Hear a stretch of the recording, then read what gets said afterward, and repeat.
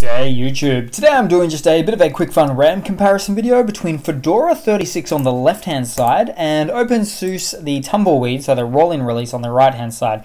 Now these are both based or actually running on the GNOME desktop environment, just so you guys know.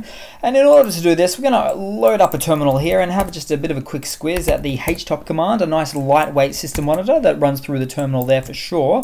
I'll punch up the graphics for you guys just a little bit and we'll see some interesting things here. So on the left hand side for Fedora, we're running at about 1.02 gigabytes of RAM on boot up, whereas the openSUSE running at 677 megabytes of RAM on boot up. Now always take these types of videos with a bit of a grain of salt, but it is sometimes a fairly good guide, and you can clearly see that we're running at 300 megabytes of RAM more for Fedora than we are for openSUSE. It's a little bit strange, that one.